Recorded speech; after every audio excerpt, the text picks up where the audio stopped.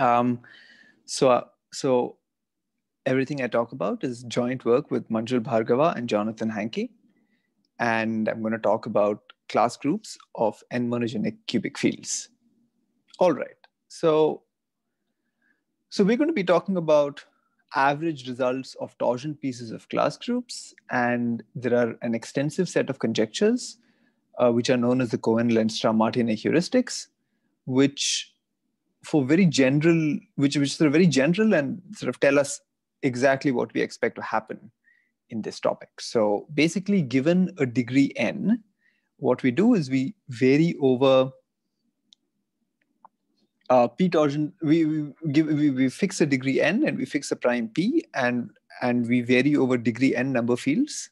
We assume p does not divide n, and the Cohen Lenstra Martinet heuristics predict the distribution of the p torsion subgroups of the class groups of degree n number fields. So they're very general heuristics, and they tell us exactly what should happen for every degree n and for every prime p non-dividing n. But in this special case, only two cases of this conjecture have actually been proven. And the first case actually predates the Cohen Lenstra heuristics. And once they made the heuristics, they were very happy to see that it agreed with a theorem that was already known. And this is the case where n is 2. So we're considering the family of quadratic fields K. We are ordering them by discriminant. And we are looking at the 3 torsion. So we're looking at n equal to 2 and p equal to 3. And here's what the result says. The average size of the 3 torsion in the class groups of real quadratic fields is 4/3. And the average size, if you instead go over complex quadratic fields, the average size is 2. So this is a theorem due to Davenport and Heilbronn, one of the landmark results of this field. The only other case is a result of Bhargava, and this considers the family of cubic fields. So if you take the family of all cubic fields K and you order them by discriminant, so here n is equal to 3 because we're taking cubic fields K, and we're taking the prime 2. And the result says that when you order cubic fields by discriminant, if you order over real cubic fields, the average size of the 2 torsion in their class groups is 5/4. And if you instead consider complex cubic fields, the average size of the 2 torsion in their class groups is 3/2. So these are the two results that are known. So I'll first of all point out that this isn't all of Cohen Lenstra, even for p equal to 2 and n equal to 3, or p equal to 3 and n equal to 2, because the Cohen Lenstra heuristics tell you much more than just the average size. They tell you what the whole distribution should be, but we don't know that. Arul, in Manjul's result, are the fields assumed Galois or not? No, in fact, sorry, I should. That's a great question. So these are the family of all cubic fields, and the non-Galois cubic fields are in fact going to predominate. There are around x cubic fields with discriminant less than x, of which only square root x are Galois. So this result of Manjul will sort of tells us what happens for the non-Galois case. The Galois case can be thrown in there, and they don't interfere because there are so few of them. But if you want to know what is the average size of the 2 torsion of just Galois cubic fields, we don't know that. And in fact, that's a really interesting and possibly quite a difficult question. Thank you. Absolutely. I'll just say one more thing about this very interesting question is that if it's very related, like computing the average size of the 2 torsion in the class groups of Galois cubic fields is very related to counting A4, to counting A4 quartic fields. So quartic fields whose Galois closure have Galois group A4, and we just don't know how to do that. If instead we are in the non-Galois case, then this question is related to counting quartic fields whose Galois closure is S4, and that we can do. And that's the difference. The reason we can do the non-Galois case but not the Galois case is because we can count S4 fields and not A4 fields. Okay, great. I also want to say a few more things. So the Cohen and Lenstra don't actually talk about the case when P does divide N, but that is a very interesting case, and there are lots of conjectures on that as well, specifically by Gerth. And recent work of Alex Smith for the case when the prime p is 2 and the degree n is 2 is quite spectacular. It sort of determines the entire distribution. There's also been a lot of results in the function field case, starting with work of Ellenberg, Venkatesh, and Westerlund, and also work of Melanie Wood and many others. Okay, so let me continue. So these are the two results that are known, and we're going to be focusing on the case when on families of cubic fields. Okay, so let's talk a little bit more about Cohen Lenstra. Sorry, I'm just trying to see if I can make this full screen, but I don't think I know how to. Oh, there we go. Excellent. Okay, so there are some assumptions that are implicitly made whenever we mention the Cohen Lenstra or Cohen Martinet heuristics. The first one is that we are considering the full family of degree n fields. Cohen and Lenstra don't say what happens if you, they just assume you're going over all degree n fields. And it's also assumed because, I mean, there are infinitely many fields. So how do you even say average number? What's the average size of the two torsion? You have to order the fields in some way. The question of taking an average doesn't make sense over an infinite family unless you're ordering it in some way. And Cohen and Lenstra and Martinet assume that the fields are always being ordered by discriminant. But that's obviously not needed. I mean, you could restrict to a subfamily of fields. You could order by something other than discriminant, and you could see what happens. You could ask what happens. So that's one of the questions we're going to be focusing on. Like, should these heuristics change? And how should these heuristics change if we restrict to natural subfamilies? And should something change if instead of looking at a subfamily, we impose a different ordering? Okay. So the most natural subfamily is the one that you have when you impose local conditions. So instead of taking all quadratic fields, you say, well, I'll only take the quadratic fields where 2 splits, or I'll only take the quadratic fields where 2 splits and 3 stays inert, something like that. You fix some number of primes, and then you impose splitting conditions at those primes. And that will give you a subfamily. And those are the most natural subfamilies. So we already know that local conditions at infinity can change the averages. Because if you'll recall, the average sizes for real quadratic fields were different than the average sizes for complex quadratic fields. And the average families for real cubic fields were different from the average values for complex cubic fields. So local conditions at infinity do change the averages, but they change it for a very specific reason. The local splitting type at infinity basically tells you what the size of the unit group is. Right? It tells you what the rank of the unit group is. And if your unit group is bigger, so for example, if you have real quadratic fields, your regulator is going to be bigger.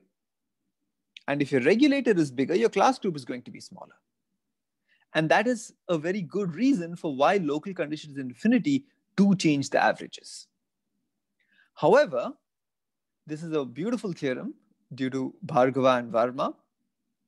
And the result says that once you've fixed your local condition at infinity, if you instead impose any finite set of local conditions at any finite number of finite primes, then the values do not change. So instead of looking at the family of imaginary quadratic fields, if you look at the family of imaginary quadratic fields, which satisfies splitting conditions at any finite number of primes, then you can compute the average size of the 3 torsion in their class groups, and the average size does not change. So that's a very nice result, because what it basically says is that the Cohen Lenstra and Cohen Martinet heuristics are actually quite stable. They remain stable under imposing any splitting conditions at any finite set of primes. Okay. So now that we understand what happens when we impose local conditions, we're going to start trying to impose certain global conditions. And so for the rest of this talk, we're going to be taking the family of cubic fields. We're going to be imposing global conditions on those cubic fields. That will give us a different family, like a subfamily. And we're going to be seeing what happens to the average size of the 2 torsion in their class groups. So in order to So the global condition we're going to be imposing is monogeneity, or in more general terms, n-monogeneity. So let me just define what these global conditions are. So if we have a number field K with ring of integers OK, K is said to be monogenic if OK is generated by just one element. So OK needs to be Z alpha for some alpha in OK. And if that happens, then K is said to be monogenic. And we are not just going to impose the condition of monogenicity. We're going to carry the alpha around. Instead of just saying K is monogenic, we're going to carry alpha around, and we'll call K comma alpha to be a monogenized field. This is actually not particularly important, but it just makes everything much cleaner. I'll explain why this is not so important later on in this slide. Okay, and more generally, if you have some integer n, a pair K comma alpha is said to be n-monogenized if the following is true. First of all, instead of saying that OK is equal to Z alpha, we want Z alpha to be index n within OK. So Z alpha is not all of OK, but it's close. It has index n in OK. Secondly, we want alpha to be primitive in OK mod Z. All right, so that's what an n-monogenized cubic field is. We'll take a cubic field along with an integer alpha in OK, such that Z alpha generates something that is index n inside OK. And alpha needs to be primitive. So by primitive, you mean that it's not the multiple of any element? Exactly.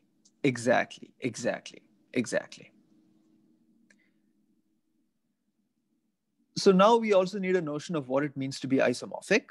So two n-monogenized is a very natural condition.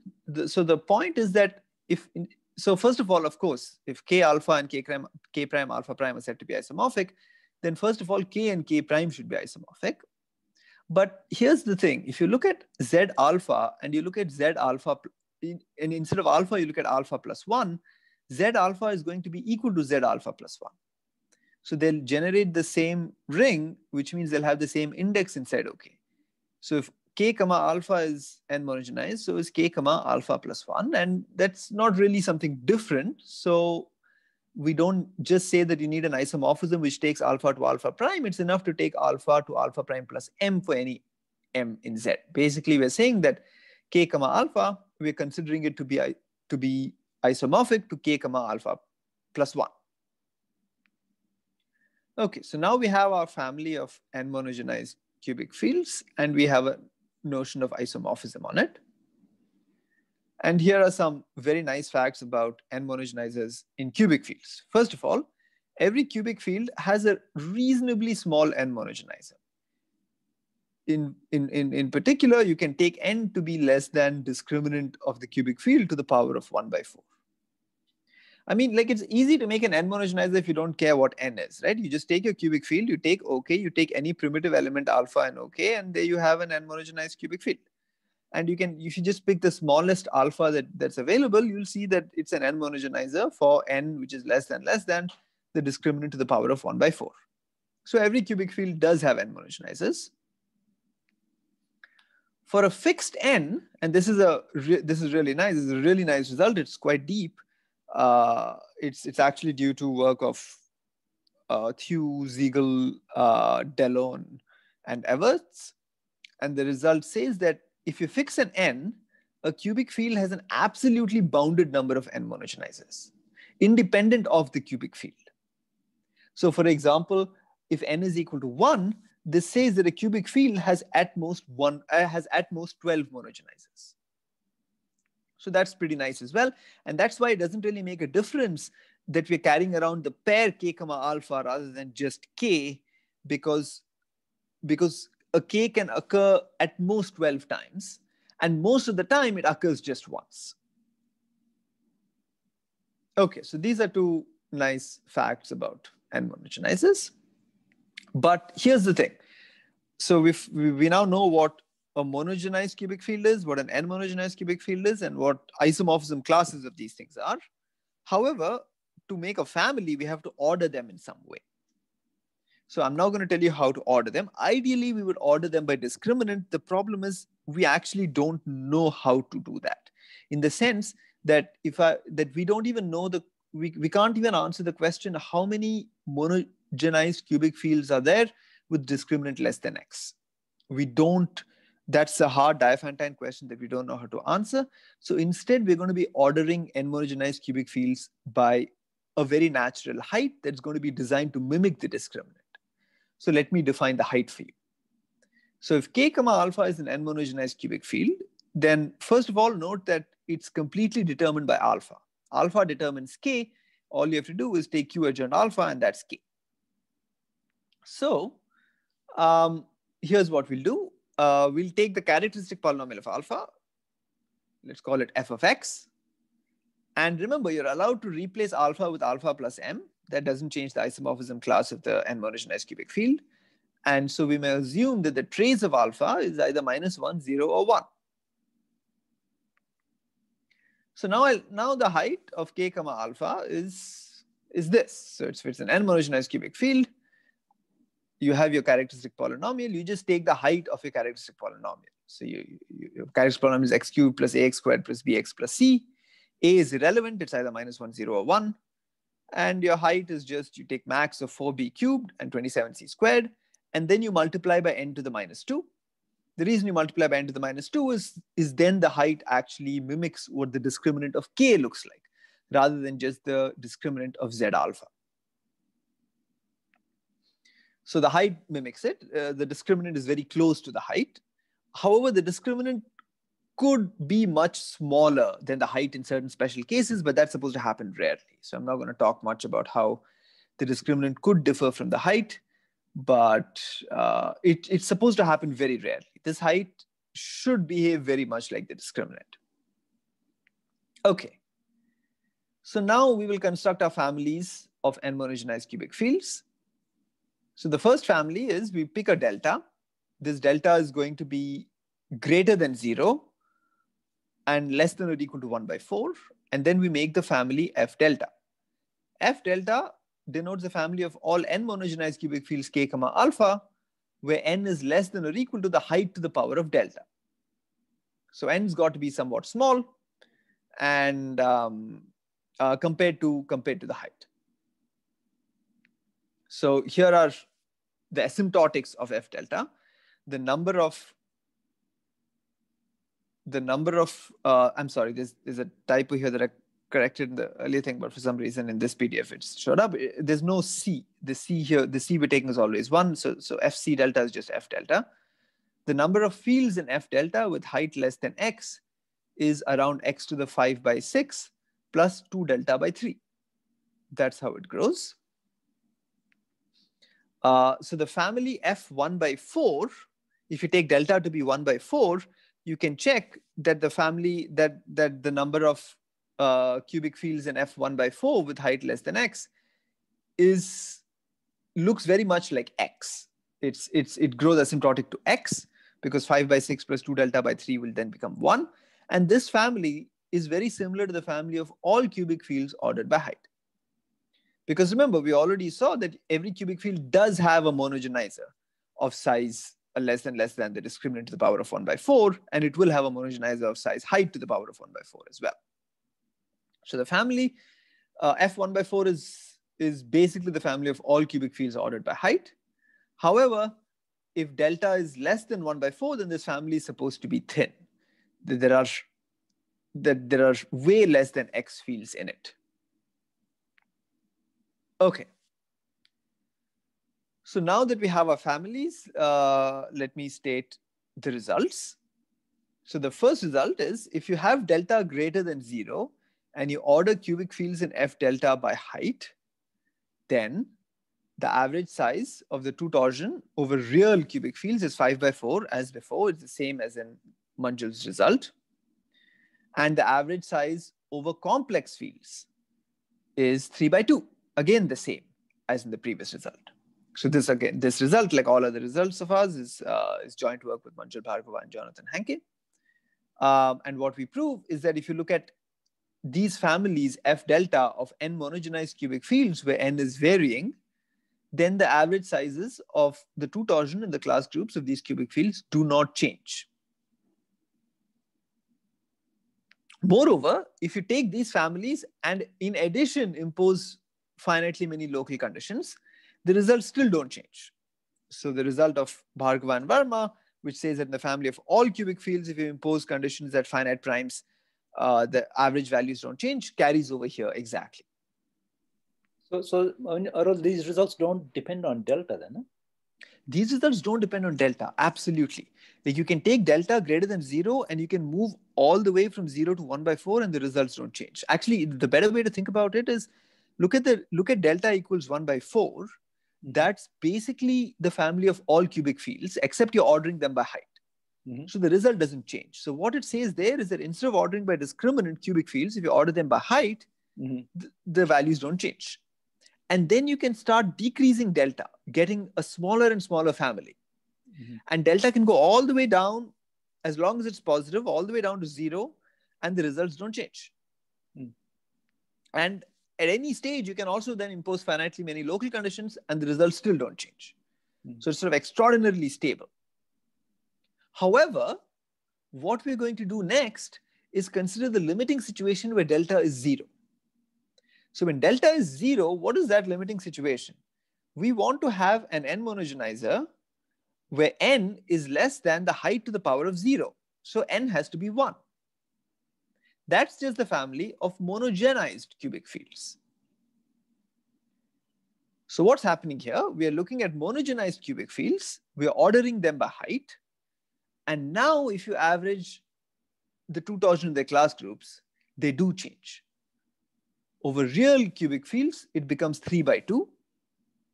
Over complex cubic fields, it becomes 2. So here the results have changed. And they've changed in a very nice way. What has happened is that when we average, for example, the two torsion of the class group over real fields, let's look at the top result for now. The average size we say is 5 by 4. However, the this group Cl2 of K, it has an element in it. It always has one element, namely the identity. So when we write 5 by 4, we should really think of 5 by 4 as being 1 plus 1 by 4. The 1 is always there, and the average size of the number of non-trivial elements is 1 by 4. And the 1 by 4 has doubled to 1 by 2 from the first result to the second result. And the 1 by 2 in part B, because if you write 3 by 2 is 1 plus 1 by 2, this 1 by 2 has doubled to 1 as you go from part B of the first result to part B of the second result. Again, imposing finitely many local conditions leave the result unchanged. But what this seems to be saying, what this result seems to be saying, is that monogenicity has a doubling effect on the non-trivial part of the two torsion of the class group. For some reason, imposing monogenicity doubles, on average, the non-trivial part. Okay, so that's the first result. Those are the first two results, both joint with Manjul, Bhargava, and John Hanke. And let's continue. So now we know what happens to monogenized cubic fields. What happens to n-monogenized cubic fields as n varies? Where n is not 1, but still fixed. Remember, the first result, in the family itself, n is allowed to vary. N is allowed to go all the way from 1 to something fairly large. In the second result, n is forced to be 1. In the remainder of the results, we're going to take n fixed, but different from 1. So now what we... Oh, sorry. Last slide.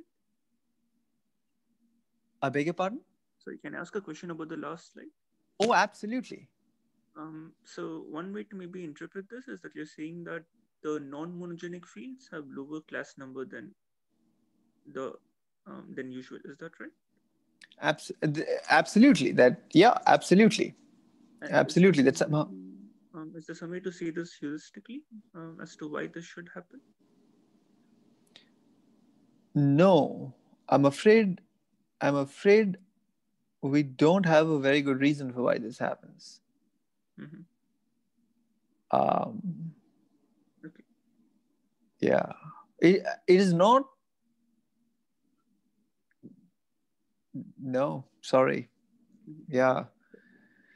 We've thought about this quite a bit, but at least for now, we don't have great reasons for why this is happening. I'll explain some sort of reason later on in the talk, but yeah, this is not, it's not totally clear. Okay, yeah, thank you. Great. Okay, so let's continue. Let's look at the family of n-monogenized cubic fields where n is fixed. So n is fixed and Fn denotes the family of n-monogenized cubic fields ordered by height. Throughout this talk, we're ordering everything by height. And now our result, joined with Manjul and John, is the following. So let's write n as m squared k, where k is square free. If you order Fn by height, the average size of the class group in the real case is 5 by 4 plus 1 by 4 sigma k. And in the complex case, it's 3 by 2 plus 1 by 2 sigma k. Sigma k here is just the sum of the divisors of k.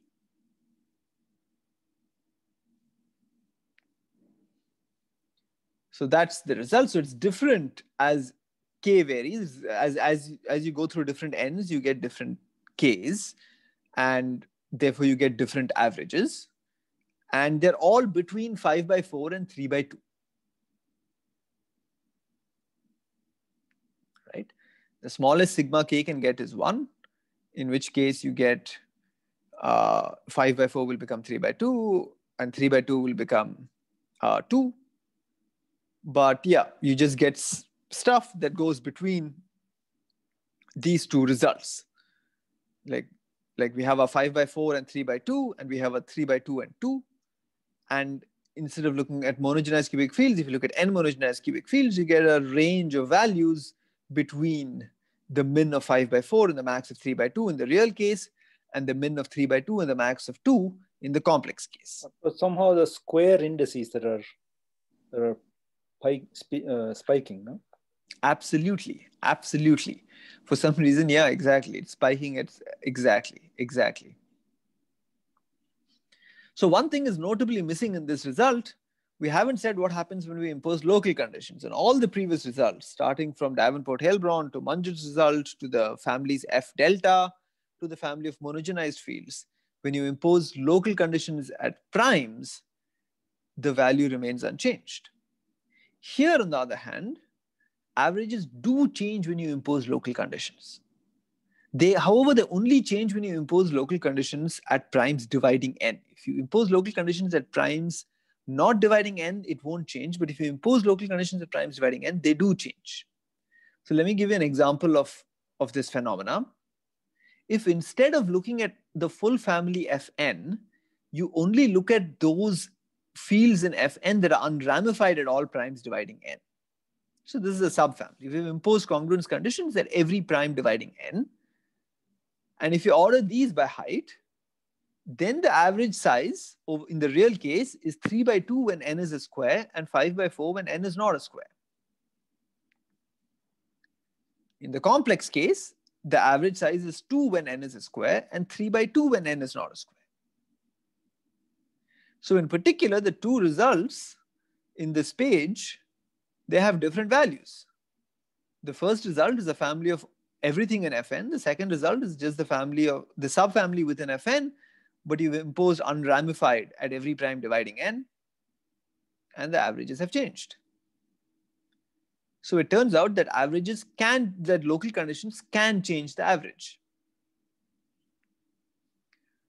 So let me now state the final result, which sort of explains how local conditions can change the average. So for that, we need a definition. So an n-monogenized cubic field is said to be sufficiently ramified at a prime p. Here p divides n at a prime p dividing n if one of the following conditions holds. So first, kp, which is k tensor qp, is totally ramified. If you're totally ramified, by which I mean it is k tensor qp is a cubic ramified extension of qp. It's a field, and it's a field extension of qp, and it's ramified. So if you're totally ramified, then you are in fact sufficiently ramified. However, to be ramified, you don't have to be totally ramified. Kp could just be QP cross F, where F is a ramified field. In that case, you're not always sufficiently ramified. You're sufficiently ramified if the following happens. ZP adjoint alpha P should split as ZP cross O, where O is an order inside FP. ZP adjoint alpha P doesn't always have to split. Alpha P here is just alpha considered as an element of KP. Right? Because it's not just K. We're not saying when K is sufficiently ramified, when the pair K comma alpha is sufficiently ramified. So you look at alpha, it's considered as an element of KP, we'll call that alpha P. ZP adjoint alpha P doesn't always have to split. But if it does split, then we say that it is sufficiently ramified. Okay, so that's what it means to be sufficiently ramified. Now, suppose F inside Fn is a subfamily defined by local conditions at finitely many primes P. You can define the density rho P of F to be the density of fields in Fn that are sufficiently ramified at P. And then you can take rho of F to be the product over all P dividing K, rho P of F. So that's the density of fields in Fn that are sufficiently ramified at every prime dividing K. And then our result, joined again, of course, with Manjul and John, is that when these fields K comma alpha are ordered by height, the average size over real K comma alpha is 5 by 4 plus 1 by 4 rho F. And over the complex case, it's 3 by 2 plus 1 by 2 rho F. So what this is saying is something very specific. This is saying that the increase for non-square n. So first of all, if n is a square, you just increase. There's no question about it. You just always increase. If n is 1, you get an increased number. If n is any square, you just increase. Your average sizes just increase. But if n is not a square, then the increase is completely contained within the sufficiently ramified fields. So that's the upshot of all these numerics. Okay, but I mean, the good thing is we sort of have very precise results. We know exactly what these numbers are supposed to be. So now let me talk about some data, because you might be getting suspicious, right? Like the numbers were so nice, 5 by 4 and 3 by 2. And then after that, they became 3 by 2 and 2, which are also pretty nice. But now we have these sort of crazy numbers, 5 by 4 plus 1 by 4 rho of F, and so on and so forth. So here's some data. So this data is computed using Magma, and it's not great. This should be considered as very preliminary data because we didn't take too many different fields. This is all over totally real cubic fields also. And for each n, the average is computed by taking around 1800 fields, and the heights are really gigantic. The heights have size around 10 to the 20. Anything less than that, and we didn't get anywhere near as good results. I was actually amazed that Magma could compute class groups for fields with such height, but apparently it can. Okay, so here's what happens when n is equal to 1. I shouldn't say predicted average, I should say proved average. We prove the average of 1.5 and we compute the average of 1.5003. So that's pretty close. And here are the rest. They're not quite as spectacularly close, but it's still pretty good. It's pretty close. You can see that, sorry, you shouldn't read predicted average, read proved average, but yeah, you can see that there's not too much deviation between what's computed and what's proved, and that there is a lot of deviation as n varies, even in the computations. Do you get any bounds at all on the error term? That's a very good question. Yes, we get a power save. I mean, we don't. It is possible to get a power saving error term. It is possible to get a power saving error term, but the power saving won't be too good. Let me try and explain why. Let's take the n equal to 1 case, for example. We're taking the family of monogenized cubic fields, yeah? So we expect there to be about x to the 5 by 6 of them if you order by discriminant. We are ordering by height, so we prove that about x to the 5 by 6 monogenized cubic fields with height less than x. So some constant times x to the 5 by 6. Now, as we compute we are now, instead of summing just these monogenized cubic fields, we are summing the cubic field but weighted by the size of the two torsion in the class group. And we prove that it's some other constant, which, that other constant is 3 by 2 times the first constant, times x to the 5 by 6. Now, the problem is that this is going to have a second main term. And the second main term is going to be an x to the 3 by 4. So x to the 5 by 6 is the first term, x to the 3 by 4 is the second term. And there's not that much difference between x to the 5 by 6 and x to the 3 by 4. So whatever power saving error term that we get is not going to be great. It's not going to be something like your main term is x to the 5 by 6 and your error term is x to the half. Error term is going to be at least bigger than x to the 3 by 4 because you have a secondary main term. And that makes numerics quite complicated because the difference between x to the 5 by 6 and x to the 3 by 4 doesn't manifest itself until x is really huge. But we can get a power saving error term.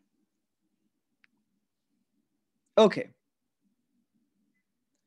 So after this, I'm going to talk about the proof for the remainder of the time. So if you have any questions, now is a great time.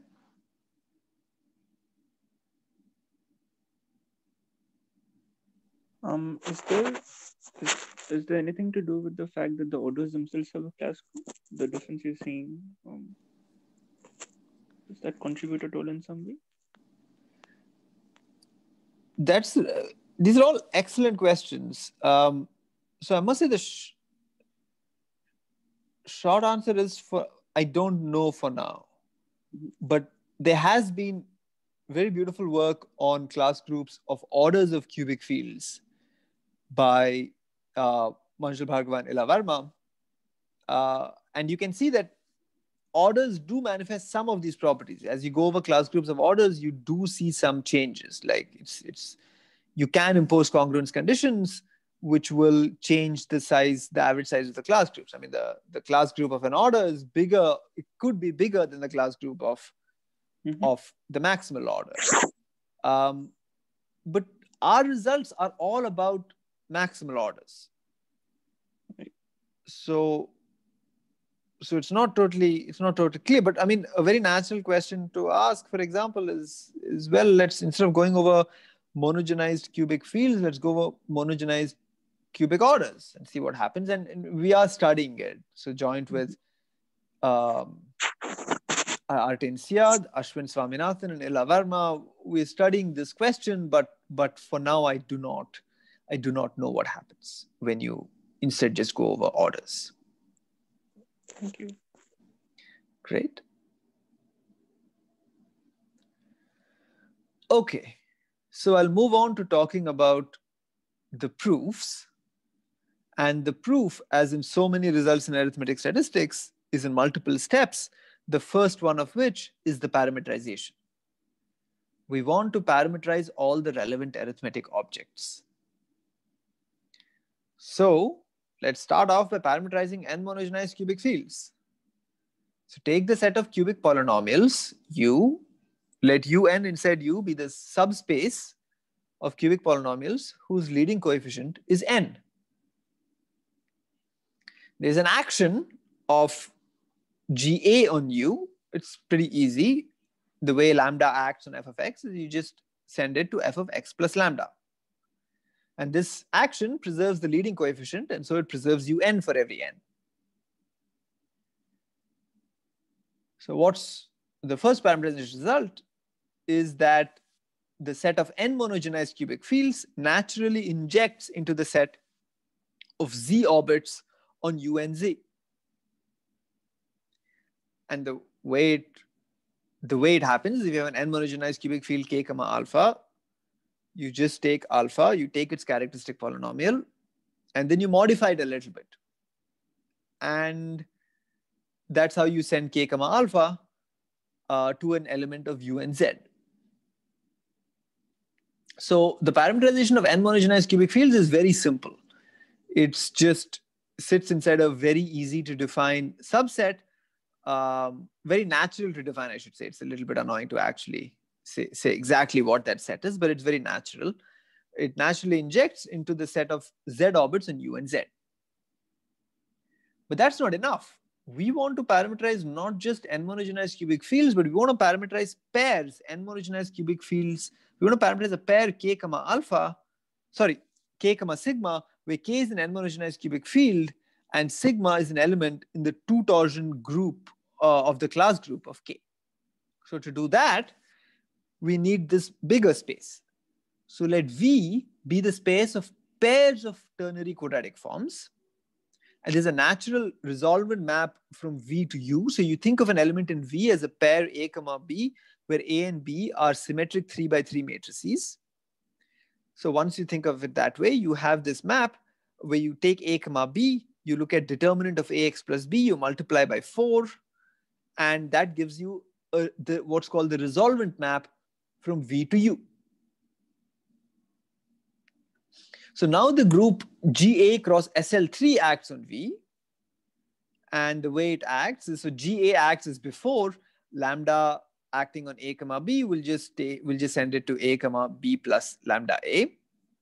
And the way SL3 acts is just by changing basis on both A and B simultaneously. So you have this group action on V which respects the resolvent.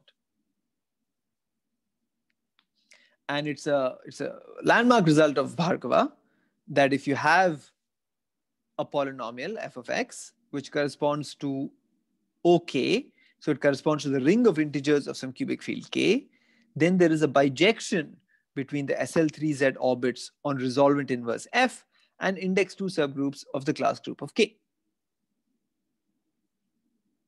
So we can parameterize index 2 subgroups of the class group of K.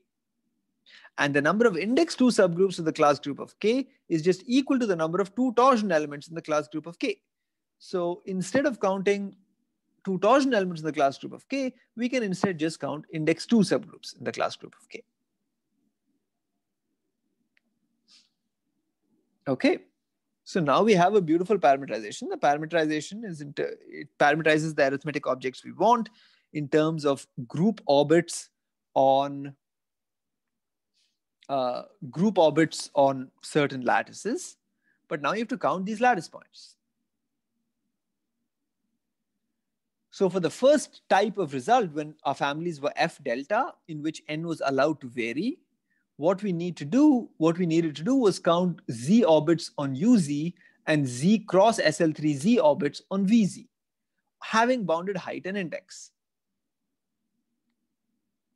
For the other results, where n was fixed, so where the family was Fn, what we have to do is count z orbits on unz and z cross SL3z orbits on resolvent inverse unz, again having bounded height.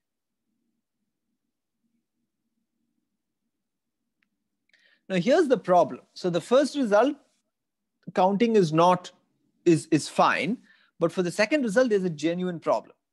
Resolvent inverse of u and z is the set of all pairs a comma b in vz where determinant of a is n by 4. But this condition, determinant a equals n by 4, is not a linear condition. Determinant a equals n by 4 is a degree 3 condition. So instead of having to count points in a lattice, we have to count points on some hypersurface. And it's very hard in general to count points on hypersurfaces. Like, it's no fun trying to count points on some variety, integer points on some variety that's cut out by some polynomial equation, even as nice as determinant a equals something. So what we do to get around this is the following. We don't just want to count all points a comma b where determinant a is n by 4. We want to count SL3z orbits on these. So we will use the action of SL3Z to bring A to one of finitely many matrices. And then with A fixed, we will count SOAZ orbits on integral ternary quadratic forms B. So we'll use the SL3Z action to fix A. And then once A is fixed, we will count SOAZ actions on B.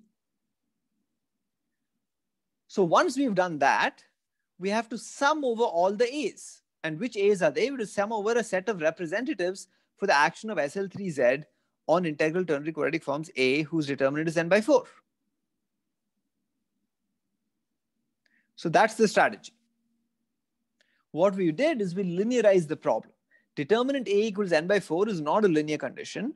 However, by using this group SL3Z and then counting SOAZ orbits, we have reduced our problem to one where we just have to count points in vector spaces and not varieties.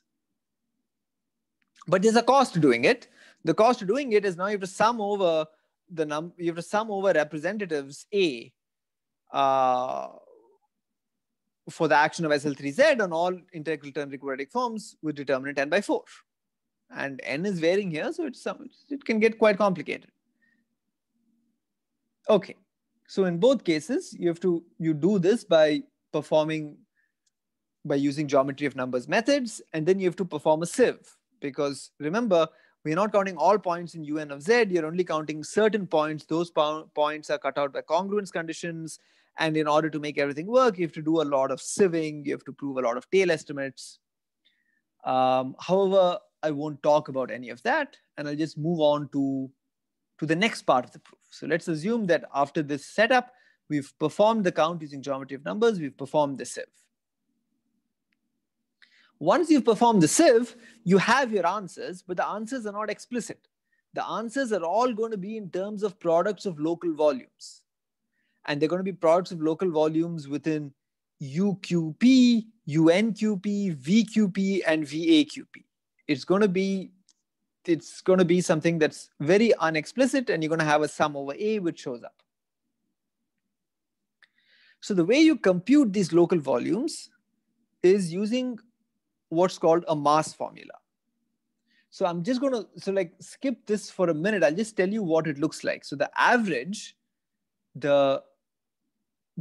size of the class group over K in some family F is going to look like this. So first of all, we are assuming that our family F is something like F delta, so n is varying. So the way the answers will look, the way the average will look is, first of all, there's a 1, and the 1 is just coming from the identity element in the class groups that are always there. And you add to it the Tamagawa number of SL3Q. Because you're counting SL3Z orbits, the Tamagawa number shows up. And then you have a mass at infinity. And then you have a quotient of local masses. You have a mass at each prime P, and you have to compute the average size of this mass. So the mass is defined quite nicely as follows.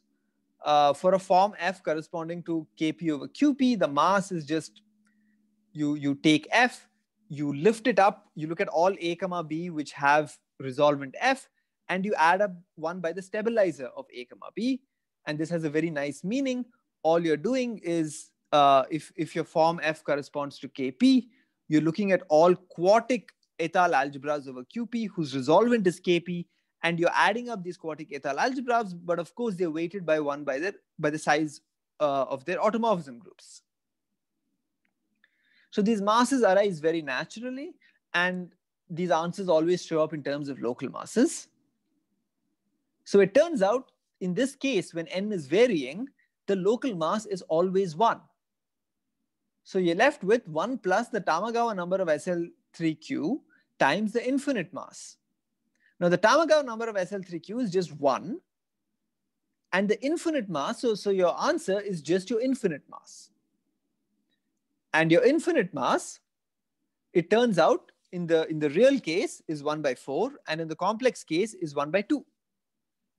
So you just get 1 plus 1 by 4 as the average in the real case, and 1 plus 1 by 2 as the average in the imaginary case, and the answer is just the infinite mass. This, in fact, is another way to try and understand the Cohen Lenstra heuristics, not in terms of random groups, but in terms of local masses. But okay, so this is how it works for varying n. You just have to prove this mass formula. You have to prove that this local mass is always 1 at finitely many primes, and then you have to compute it at the infinite place, and you're done. So what happens if instead of all you need to do is compute the infinite mass. So what happens if instead of looking at varying n, you look at fixed n? So now things change quite a bit. So now very crucially, we have to use the theory of quadratic forms. So the first change is that instead of the group SL3, we have the group SO3, because if you remember, we were not adding SL3Z orbits, we were adding SOAZ orbits and then adding over A.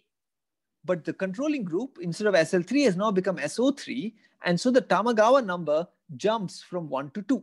Instead of SL3 has Tamagawa number 1, but SO3 has Tamagawa number 2. And this jump, by the way, from 1 to 2 is exactly why in the monogenized fields, we have a doubling of the non-trivial part. Instead of 5 by 4, we had 3 by 2. So 1 by 4 became 1 by 2, and 1 by 2 became 1. However, the masses also could change. They don't change when n is equal to 1, but they change for all n greater than 1. Instead of getting now instead of what previously we could have called the total mass, now we get partial masses. Instead of summing over everything in resolvent inverse of f, we only sum over those pairs a comma b where a is something fixed. So this is a partial mass. Instead of going over all a now is fixed. So you only get part of a mass. And it turns out that this partial mass is always one of 3 values. It's either 0, or it's 1 by 2, or it's 1. And unless you're sufficiently ramified, the partial mass is always 1 by 2. And what you're left with to evaluate is something which looks like this. We have a 2 out front coming from the Tamagawa number, and we are summing over A. We're summing over all genera. We're summing over genera A having determinant. Actually, it shouldn't be n. It should be n by 4. The infinite mass is still there, but now instead of the total mass, we have to integrate only the partial mass. And evaluating the sum, which requires using the theory of quadratic forms, along with the computation of these masses, it yields the results that we need. So very quickly, in the 2 minutes that are left, let me tell you about some really nice generalizations to the higher degree case. So instead of degree 3, which this talk has been about, you could look at degree D. You could look at any degree D, and you could look at the family of monogenized degree D number fields. So this is not n, this is just one monogenized degree D number fields. It's a very natural family of degree D fields. And you can take those degree D fields that have a fixed signature. And the recent theorem of Artin-Siad is the computation of the size of the 2 torsion of the class group. And it's 1 plus 2 to the power of 2 minus R1 minus R2, where the signature is R1 comma R2. It's only an upper bound that's proved for now, but the equality is conditional on a widely expected tail estimate. And in the even case, it's more complicated, but Artin has also solved this question in the even case. The average size of the 2 torsion of the class group. The even case that Siad solves is actually really interesting because you have all sorts of complications to. It's sufficiently complicated that we don't even have heuristics for what happens, because you not only have Cohen Lenstra randomness but also genus theory which could interact in some way.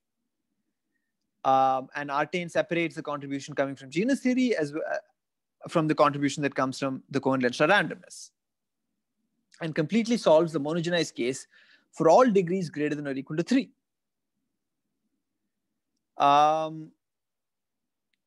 And this uses, so here one of the key ingredients is that instead of Bhargava's parameterization for n equal to 3, you have to use Wood's parameterization, which generalizes it to higher degrees. And if you're wondering what happens to n-monogenized cubic fields, not quite n-monogenized, it's a slightly different family when D is not 3, but for like the analogous family, as both D and N varies, that is also known. This is the result of Ashwin Swaminathan very recently, who for all D greater than or equal to 3 computes the average size of the true torsion of the class group in these families. Once again, the upper bound is unconditional, but the lower bound is conditional on a widely expected tail estimate. There's also an analogous and much more complicated result in the even degree case, also known by Swaminathan. Okay, so Syed and Swaminathan's work have some amazing applications. They can find fields with odd class numbers, they can prove results about unit signatures, and much more. The results are, in fact, now up on the archive, so you can check those out as well. So thank you very much, and I'll pause now. I'll stop now for questions. Excellent. Thank you very much, Arul. Thanks. Do we have any questions from the audience? I see a lot of applauses, but I don't see any hands up. So the last results you're mentioning, so the upper bounds are known, and you're saying there's some error term or something that you expect to not absolutely. Absolutely. Like one of the steps I skipped over in this proof is that of a square free sieve. So the problem is if you count, like in our case even, right? Like if in our case we had to count, let me just see if I could get back very quickly. But if you remember, I said n-monogenized cubic fields, you can put inside, there we go. N-monogenized cubic fields sit inside Z orbits of U and Z. Z orbits in U and Z. But actually, Z orbits of U and Z parameterize n-monogenized rings. We don't want all rings. We want only fields. So we want only those polynomials which cut out a maximal order. Now, how do you cut out? So you have to throw out for every prime P orders that are non-maximal at P. And in order to do that, you need a tail estimate. And proving these tail estimates are often very difficult. And that's currently not known for the spaces which Artane and Ashwin have to work with. We did manage to do it for our case. It's much more difficult in the monogenized case than in the case of all cubic fields. The reason is that somehow when the vector space involved is pre-homogeneous, these tail estimates seem to work quite nicely. But in our case, the vector spaces are not pre-homogeneous, they're co-regular. And then the tail estimates become more difficult. But we used a lot of low-dimensional coincidences in our proofs, and those proofs don't carry over at all for the higher degree case. But I mean, hopefully in time, those tail estimates will also be proven. And could I ask also a basic question from the beginning of your talk? Absolutely. So as you pointed out, once you impose the Archimedean conditions, any additional local conditions don't seem to change the result. Absolutely. But I mean, if you think of the Archimedean conditions also as a kind of local condition, then suppose I had imposed a certain number of non-Archimedean finite conditions. Absolutely. Is there a theorem of that kind? It's a beautiful question. This is a really, really great question. So the thing is that in the original results that we started off with, the result of Davenport Heilbronn and the result of Bhargava, for the kind of families that show up, you don't have very natural. The only non-Archimedean, the only Archimedean conditions you have are the signature. Though you could impose, other conditions. For example, you could say what happens if you restrict to cubic fields. So for quadratic fields, there's not much you can do. But for cubic fields, you can say quite a lot. You can say, look, I want only those cubic fields whose shapes lie in a certain region. Right? That's a very natural thing to say. You can put more Archimedean conditions by restricting the shape of the cubic field. Mm-hmm. So I don't think this has actually been written up. So, but it's certainly true. It could potentially follow from the work of Piper Harron and Manjul Bhargava. So Manjul Bhargava and Piper Harron talk about they count cubic fields having certain shape, having restricted shape. They also count quadratic fields having restricted shape. Their result, and I think so, current work of Piper Harron, like current ongoing work of Piper Harron, will say what happens when you restrict the shape. Mm-hmm. So you can put a lot of additional Archimedean conditions by saying that look at the shape of all possible fields, and I will just take a certain region within the region of all shapes and insist that these are that all the cubic fields you look at have this shape, and within that family compute the average size of the true torsion, and it shouldn't change. Once you've fixed either real or complex, the numbers shouldn't change. Mm-hmm. And like the sort of groundworks for that are already laid out in this beautiful joint work of Manjul Bhargava and Piper Harron, and ongoing work of Piper Harron will prove this. Absolutely. Interesting. When you look at the family of n-monogenized cubic fields or monogenized cubic fields, you have way more Archimedean conditions and non-Archimedean conditions that you can impose, because it's not just the shape of the cubic field, but it's where does alpha sit inside that shape. Mm-hmm. Even non-Archimedeanly, you have a lot more room for imposing shapes. And our sort of quote unquote most general result handles all of that. Like no matter what conditions you put, it'll compute the average. Mm-hmm. Mm-hmm. Sorry, that's the disadvantage, I suppose, of having this kind of setup is it's hard to navigate. Okay. But yes, so I think this is so this result, the kind of families F that are allowed for this result are very general. You can impose lots of shapes at both the Archimedean as well as the non-Archimedean places. Mm-hmm. Mm-hmm. Mm-hmm. Absolutely. Very and it's somehow this strange condition of sufficient ramification that controls everything. Mm-hmm. Sufficient ramification. This was the splitting. Absolutely. So that presumably can be interpreted in terms of a condition on the prime P splitting and you're having a specific kind of splitting. Exactly. Degree 1 times the degree 2, and the degree 2 is ramified. Looks like. And the degree 2 is ramified, but also more like it's somehow saying both how the prime P should behave at K, but also how it should behave at Z alpha.